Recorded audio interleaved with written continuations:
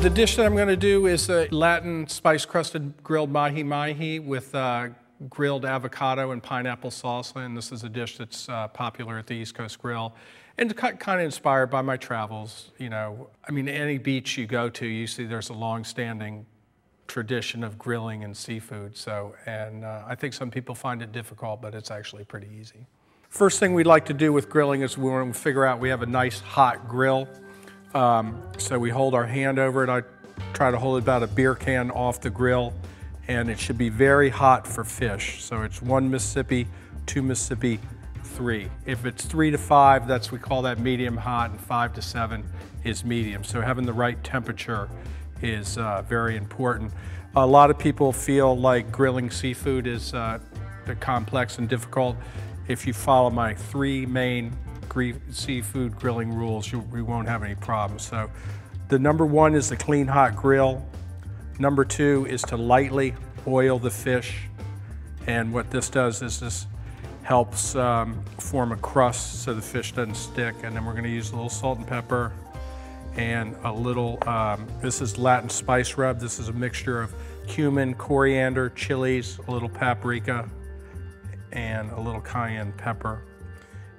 And the third trick to grilling seafood is once you place it on the grill, don't fool with it. So we put it down on the grill, leave it in one space for 2 or 3 minutes, and what that allows for is a cauterization or a sear to develop between the grid and the fish, and that'll facilitate the turning. Right, we've got a nice ripe avocado that goes right down on it. And I like to leave the fish or the meat or whatever I'm grilling on one side until it gets the proper sear, because you have one chance to get that sear. And we see we have that nice sear on this side, and that brown represents flavor. That's concentrated flavor. Sometimes in the restaurant when we have the bigger fish, we like to cover them with a pie pan, and that kind of facilitates quick cooking. But in this case, we have this neat grill, so we're going to just put the lid down, and that's going to help it go a little bit quicker. One of the things we try to teach cooks in the restaurant is how to test for doneness. We call it the nick, peek, and cheat method, where you actually kind of look in the interior.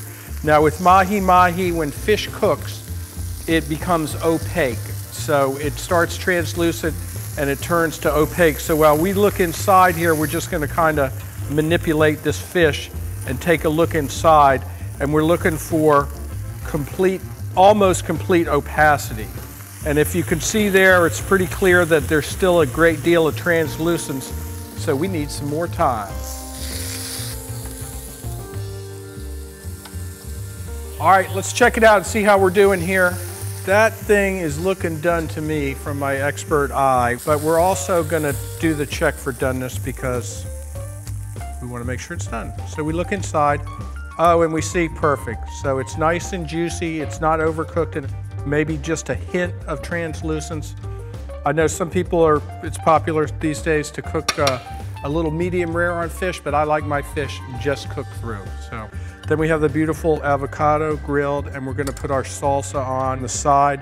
Just because we've worked so hard to make that fish hot in temperature, we don't wanna take it away. And we're gonna squeeze a lime right over the fish. And there you have it. That's Latin crusted grilled mahi mahi with pineapple salsa and a grilled avocado.